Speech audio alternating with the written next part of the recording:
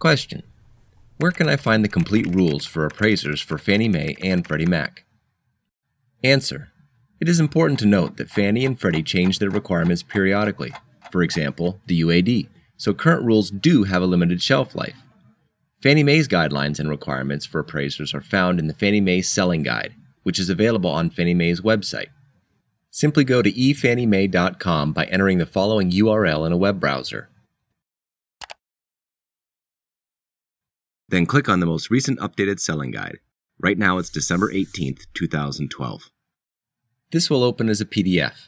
Use the table of contents on the left side of the screen to navigate to Part B. Subpart B4, which deals with underwriting the property. The entire Selling Guide is quite a lengthy document, and navigating through it can be daunting. Don't worry, you just need Part B, Subpart B4, Chapter B4-1, which contains the appraisal guidelines. There are 4 sections in this part of the guide, including B4-1.1 through B4-1.4. They should provide the information needed by an appraiser to successfully comply with Fannie Mae appraisal guidelines.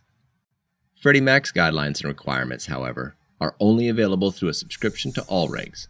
In recent years, the subscription was over $500 per year.